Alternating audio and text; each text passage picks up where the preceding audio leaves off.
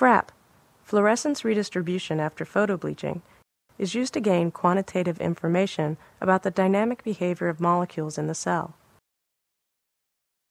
In a FRAP experiment, a high-intensity laser beam is used to irreversibly bleach fluorescent molecules in one region of the cell. Redistribution of the remaining fluorescent molecules is then monitored in both bleached and unbleached regions of interest over time.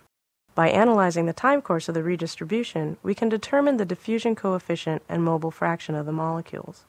To simplify the photobleaching experiments and data analysis, FRAP can be designed as a two-dimensional problem instead of a three-dimensional problem.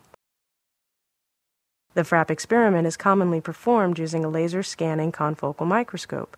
To collect two-dimensional data, fluorescence is collected from the entire depth of the specimen at each XY position. To do this, one selects a lens of sufficiently low numerical aperture that the laser beam approximates a column through the entire depth of the specimen.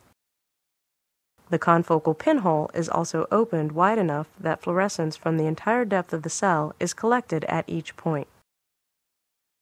Select a region of interest for monitoring fluorescence with a low-intensity laser beam that includes the entire cell. You need to collect a few images before bleaching to establish the initial distribution of fluorescence. Choose a second region of interest in the cell within which fluorescence will be bleached using a high-intensity laser beam. Begin collecting images immediately after the bleach, and collect enough points to get a good curve for the initial recovery. Collect for a long enough time that no additional changes in the fluorescence redistribution are observed.